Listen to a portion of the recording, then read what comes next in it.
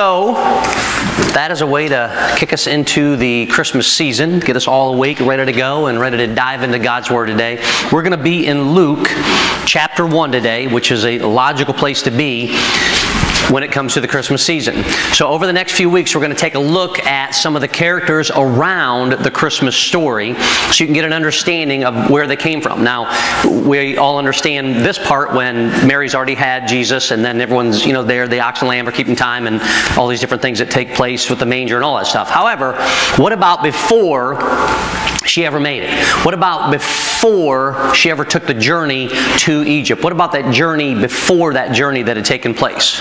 So yesterday we have this thing called Breakfast with Santa, and some churches would frown upon us having such a thing, but we were there because it's an outreach and it's a chance to reach out to your community, and it's a way for people to come to the church and find out that there's actually normal people that go to church and they're actually kind people, and whenever you're feeding people, it's always a good thing as well.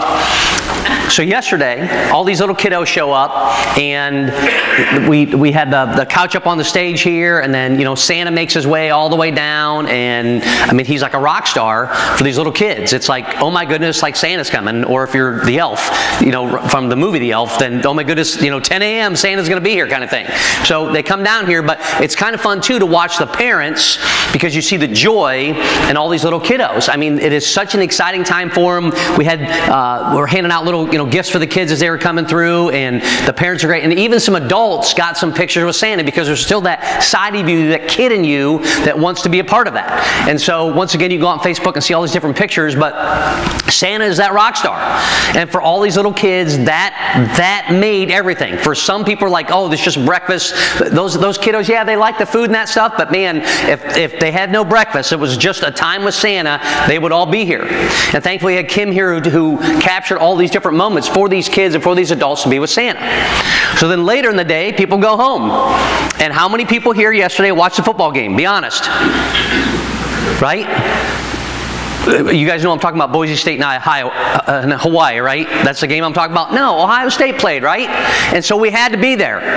And you had to watch what was going on. Now, I didn't get to catch up until the second half. When I showed up, they were losing, and then all of a sudden, they just turned it all the way around, and Ohio State became Ohio State. But let me ask you a question. What if these little kiddos showed up for breakfast with Santa, and all it was breakfast, and there was no Santa? That would be pretty crushing, wouldn't it? I mean, what's the purpose in a breakfast with Santa without having Santa? How would those kids get through their day? And especially if the church promised it, then you don't have that. How do they get through the rest of their day? Now, that'd be kind of a bad thing, wouldn't it? That a church would promise to have something, then that wouldn't take place. Let me ask you a second question. How would you be today if Ohio State would have lost? Because you play all these games all the way up to the very end, and they lose one game, and we'd be completely crushed by it, wouldn't we? Because we'd all be sitting on pins and needles. Are they even going to make the playoff now? Are they going to be in it? And you have to realize something. These are 18 to 21, maybe 22-year-old kids. Young people that are giving everything they can for a national championship to put, everything on the line from one school to represent your entire state and represent your entire conference. And man, if they lose a game, then what? What do we do the next day? So there's a hope within these. And sometimes that hope is fulfilled. Like thankfully, Santa showed up.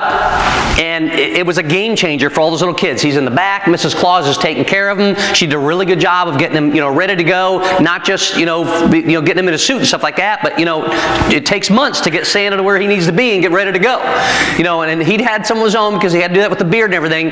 But man, when Santa showed up, it was like rock concert. Front row seats, VIP, everyone's getting to come up on stage and all that stuff. That promise was fulfilled. Then in the first half last night, Ohio State wasn't doing so well, right? And so you start going through every scenario. Well, if they lose, what's going to happen here? How they going to look at it? Whatever it might be. And then the second half, they win, or they come back and win. They outscore them like, 28 to nothing or 27 to nothing. They come back and win, and all of a sudden it's like, oh, we can breathe again. Because that hope part was fulfilled. When we look at the Christmas story, here's what you have to remember. God has been silent for 400 years. No one's heard from him. And in the Old Testament at this time, when he would share a message, he would share it with his prophets. And the prophets would bring back the message that God had given him directly to share with the people. But no one was hearing from him. They hadn't heard. So everyone is waiting for the next step, and they all have this hope. Generation after generation has gone that know God, but they're also waiting for what God is about to do next. And when is he is going to show up. But see, he didn't show up to everyone first. He had a plan in place. And he had to reach out to certain people so that they were prepared. And these people, by the way, are people just like you and me. Just like the people that played in the game yesterday are people just like you and me. Now, some of them run faster, they throw a ball further, they're bigger, they're stronger, they happen to have a uniform and a helmet, which is always a good thing to have in football. But even yesterday, with all the people that had taken place, with everything that was going on, with Santa being ready and all that stuff, they're still ordinary people. But see, those things don't take place unless people want to be a part of it. Unless people choose to want to serve. Unless people want to prepare other people to get them ready for whatever the big game or the event might be. See, God's going to show up. And He's going to show up in a big way. But every day, it's the people like you and me, the ordinary people like us, that get to represent God. Are you prepared for that? Because just like last year and the year before, and however long it's been celebrated, December 25th is coming. And that's the day that we're going to celebrate Christmas. Are we being that light? Are we choosing to be that light? We're going to start today with a young lady by the name of Mary.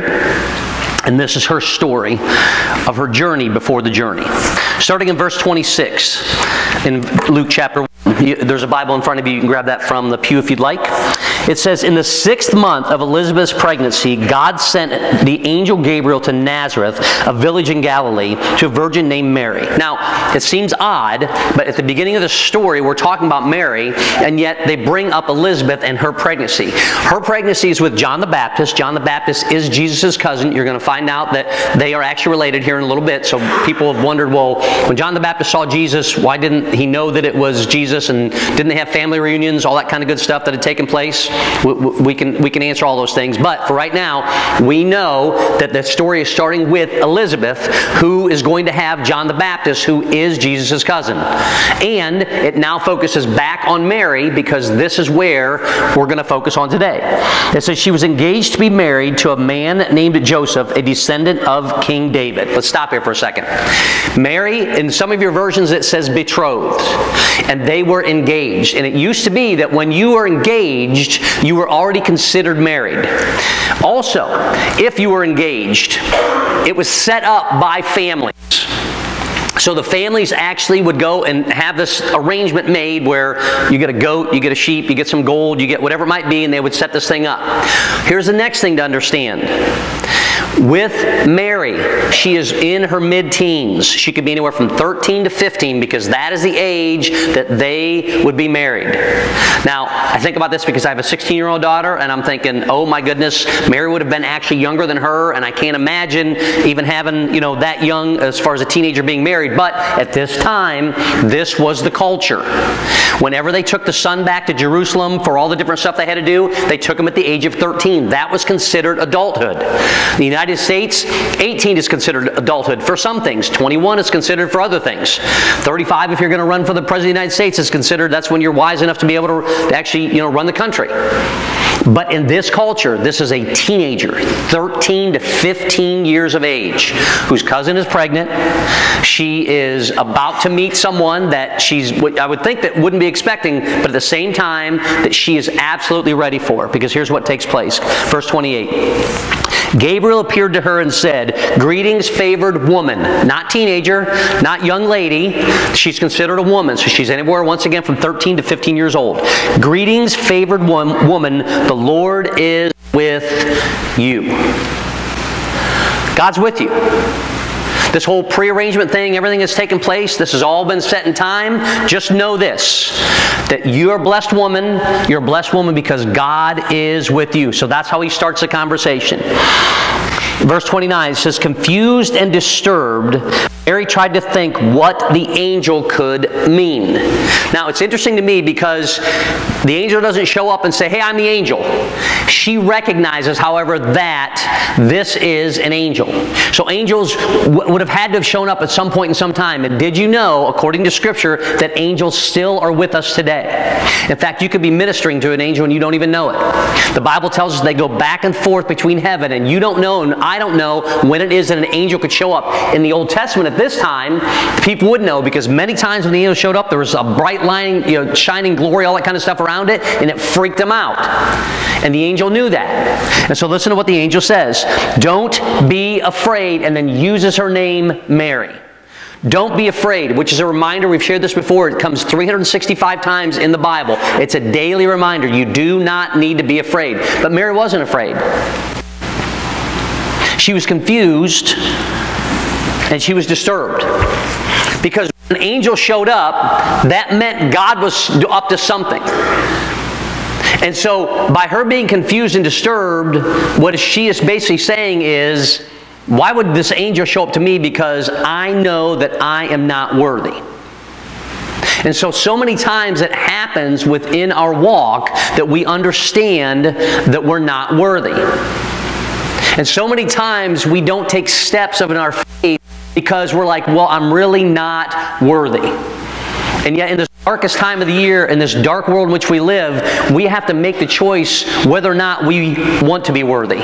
Because God has already said to you, and He said to me, I already know you're not qualified. I already know that you can't do things. I already know that there are certain things that are beyond you. And that's why you need me along the way.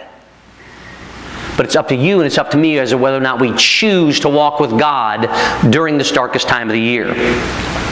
But Mary, when this angel showed up and Gabriel's in front of her, he's like, hey, don't be afraid. She was confused and she was disturbed by it. Because why her? Why you?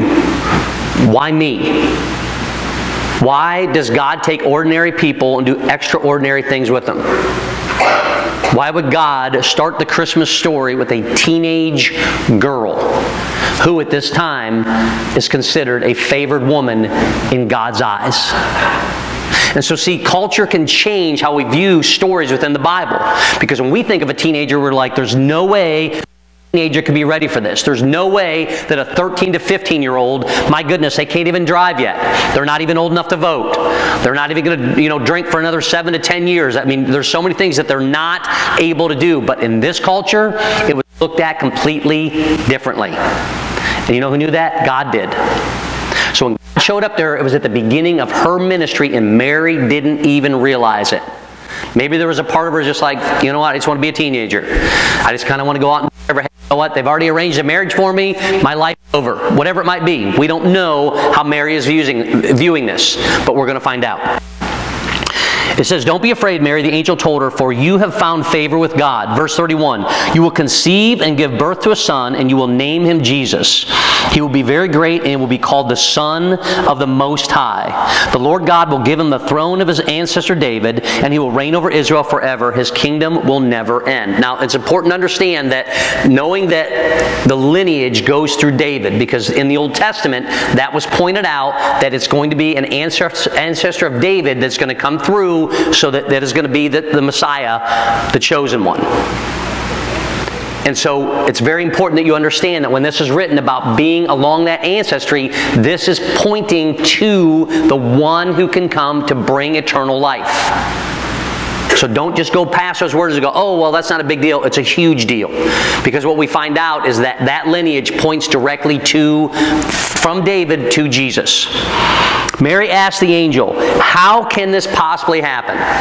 For I am a virgin. And the angel replied, the Holy Spirit will come upon you, and the power of the Most High will overshadow you. Now, we don't know how and when and all this other kind of stuff took place, but it says this, so the baby to be born will be holy, and he will be called the Son of God. What's more, and he lets her know this, your relative Elizabeth has become pregnant in her old age. People used to say she was barren, but she has conceived a son and is now in her 6th month, for nothing is impossible with God. So she has this cousin who is about to give birth. She's in her end of her second trimester, heading into her third trimester. And she wasn't supposed to have a baby because, it just can't be done. So the angel not only shares that, listen, this is what the steps you're going to take, but on top of it, there's a miracle that has taken place within your own family. And that miracle within your own family is it's going to happen really soon. So if it's going to happen soon with them, it's probably going to be happening soon with you as well. Just want to make sure that you understand what's going on. Now, would it be nice? Would it be nice if an angel and tell us, this is what you're supposed to do, this is how it's supposed to happen. Oh, by the way, you have family members that you're going to have to support you. If you're not sure what God's will is, here's what it is. There's no time frames, by the way, to give it, but this is how it's going to be, and this is all I'm asking you to do. And by the way, I want to point something out. Nothing is impossible when it comes to God. If you are cold-hearted, if you are like, you know what, I just can't deal with people anymore. I'm mad all the time. I have an addiction. I'm terrible with my finances. I'm just flat out mean to people. I don't even want to be around people. We can fill in the blank. I have a terrible past. I have struggles I already know I'm going to have in the future. I do things that I know that I shouldn't do, and I'm certain that God wouldn't do it or wouldn't want me to do it. I have all those things that are going on. But if God were to just show up to me all of a sudden and say, this is what you're going to do, and this is how it's going to happen, and this is where you're going to get the support from, would that make you change? See, that's a question you have to answer and I have to answer. Because it seems like it'd be a whole lot easier. Hey, since the angel showed up and it was a bright shining thing, they said, don't be afraid, then all of a sudden, this is what you're going to do. Okay, well, I'm 13, 14, 15 years old. I don't even need a resume. I've already got it. I'm good to go. I'll just go out and handle that because God said that's how it's going to be. And yet, God has already given you and given me the exact instructions on how it is we should live as a believer. But do we follow that? In the busyness of life, the craziness of our schedules, all the kind of things, we want to know that, okay, I'm going to be a full-time missionary. Okay, I'm going to be bivocational. Okay, I'm going to go and start my own nonprofit. Okay, I'm going to be a pastor. Okay, I'm going to be a teacher. Okay, I'm going to be a Bible study leader. Okay, I'm going to be a person that teaches people how to devotions. If God would just tell me all those things, then it'd make it so much easier on me. The angel didn't give Mary a title. God didn't say, you're going to do this on Tuesday, you're going to do this on Thursday, you're going to do this on Friday. God gave her a direction within her life, and He does the same for you and the same for me. What gets in the way of that is not God, it's you and me. If you were to break the New Testament down to 2 sentences, they would be Jesus, and you can quote him on both of them, and he said this: love others as I have loved you. Go and make disciples in the name of the Father and the Son and the Holy Spirit. That's it. Love others as I have loved you. Doesn't come with the time frame. Doesn't come with the title. Go and make disciples in the name of the Father and the Son and the Holy Spirit. That was why God sent His Son. Because He didn't want anybody to miss out on those things. And the way that we find God's will and the steps that we need to take is by loving others even when they aren't lovable. And we love them just as Jesus loved them with all of their flaws. And we love them with all of our flaws. And at the end of the day, our goal is to make disciples in God's name, not ours. God started with a teenage girl, but she had to make the choice as to whether or not she believed. The story continues. Mary responded, I am the Lord's servant. May everything you have said about me come true. And then the angel left her. See, we don't take the steps in our ministry. We don't take the steps in our life. We don't take the steps toward God because we know that we're not qualified. But because we know we're not qualified, we just stop altogether. And we can't find out what it is that God wants us to do if we don't take a step toward God. And we can't find that out if we don't take a step with God. We end up on our own. We do things by ourselves. And then when we struggle a little bit, then we turn back to God. And God's standing there going, hey, I've been here the entire time. If God can do this in a teenager's life, what is it He can do in your life? Especially if you've lived through the teenage years. And you have the wisdom that He's given you. And you've seen what happens in life. And now God wants you to take that and use it in your life to reach and to care for others. Mary wasn't qualified. None of us are. What are the qualifications for carrying God's Son? You have to be female, right? So that takes out all the guys here, right? So she had to be female. What are the other qualifications that we have? We don't know. God chose her because of her heart. And she was willing to take it. Think about this for a second. She hasn't gone to Egypt yet. They aren't heading out for the census. None of those things are taking place. It's just her and an angel. She knows that the angel is from God. And this angel shares things with her that is going to put her to shame. It's going to put her to shame within her family. It's going to put her to shame within her community. It's going to put her to shame with everyone around her. And what did Mary do? She said this. And this is what we have to focus upon when it comes to this Christmas season. Verse 38, Mary responded, I am the Lord's servant. So when it comes down to our step, it starts with a step of faith of being willing to take that step. Maybe it's a step because we're just like, you know what, God, I see you all around me, and I believe that you're there, and yeah, I know that there's a God, but I've never really taken that step with you. And maybe it's because I feel unqualified. And maybe it's because I know that I'm not worthy. And maybe it's because, and we can fill in the blank, you can fill in the blank for whatever it is that you feel. But God is standing there, and God is just waiting for you to say, you know what? That step that you're going to take is a step of faith. Are you willing? And then for Mary, she says, I am your servant, which means she's going to serve and care for others. It means she's going to love others as she's going to see her Son love others. It means she's going to follow Him all the way to the end and be reminded that I'm going to make disciples in the name of the Father and of the Son and the Holy Spirit. So know this today. You're not qualified. None of us are. And it would be a whole lot easier if an angel just all of a sudden showed up and said, this is how you're going to do things. But in the busyness of the world, we may not even recognize it because it's just too loud and too crazy. But if you and I are called to be a light in this dark world, if you and I are called to love others as Jesus loved others, if you and I are called to make disciples in His name, just like Mary in this journey, before her journey, before any of this ever takes place, know that God uses ordinary people like you and like me. But you have to be willing.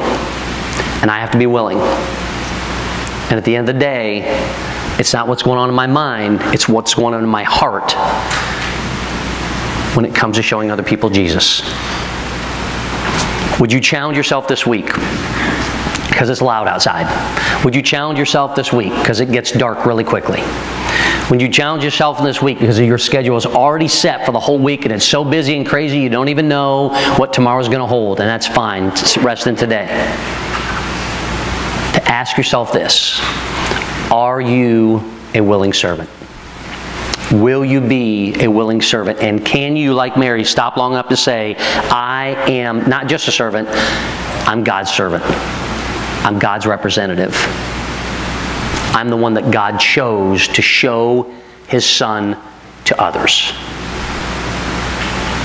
Right where you sit today, if you just pause for a moment, I want you to think about your personal journey. I want you to think about where your journey has been and where it's going to take you. And I want you to pause for a moment to look to see where God is in that journey. Are you recognizing Him in it? Are you seeking Him in it? Or are you waiting for Him to just all of a sudden show up and have this angel and then, oh, that's how we have to do things. And yet, He's already given the message to you and to me through His Word. Are you willing to follow it?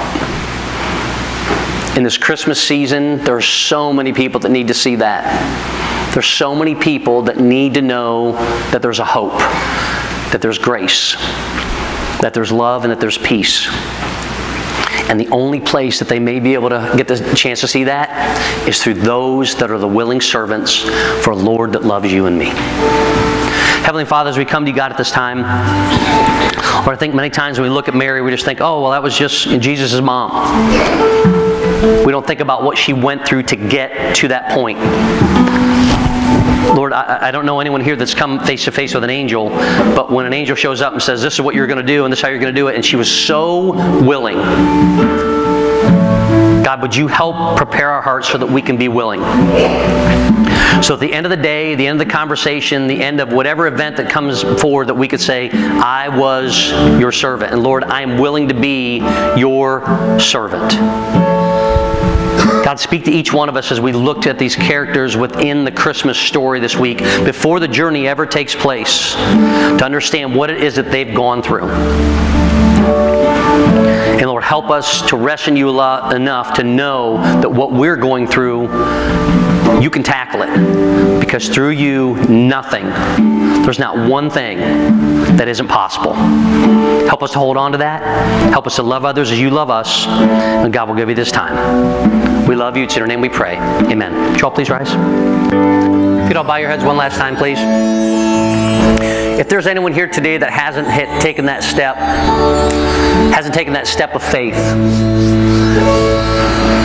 toward God, to where, yeah, you know that you're just an ordinary person and you know that you're not qualified, all those things that we've all been through at times. But instead of trying to fix stuff or to know everything or whatever it might be that you struggle with personally, that you're ready to take that step of faith toward Him.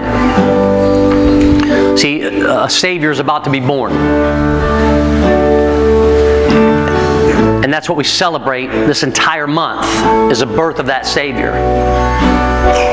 And part of that for each one of us is that time where we ask Him into our heart so that we could have that birth. We could start anew no matter what the struggles are. And it's just stopping long enough to recognizing that God sent His Son Jesus for you and for me.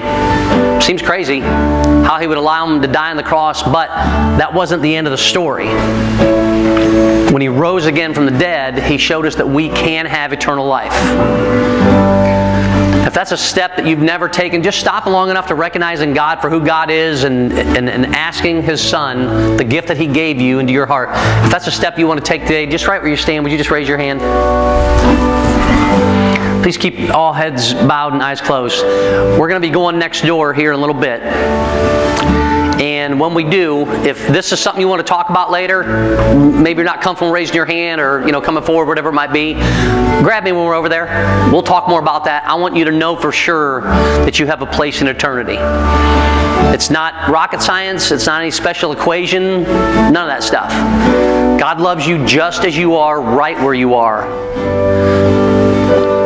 An unqualified, ordinary guy or gal who He can do wonderful things through if we're willing and if we choose to serve others because of Him. Heavenly Father, this time is yours. We thank you for your love and your many blessings. Lord, as we sing this final verse and then we head next door, God, I want to say thank you for all the people today that came in to help out with the food, the different ministries, Acts, and the ladies' ministry, and all the guys that are helping out, and everyone in every capacity.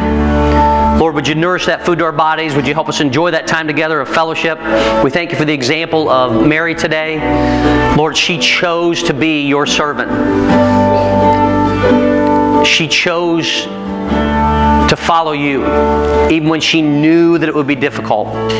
So God, during this dark time of the year, this darkest time of the year, Lord, would you help us to be that light and to show that love to others. And God, we give you this time. We thank you for these moments. It's in your name that we pray. Amen.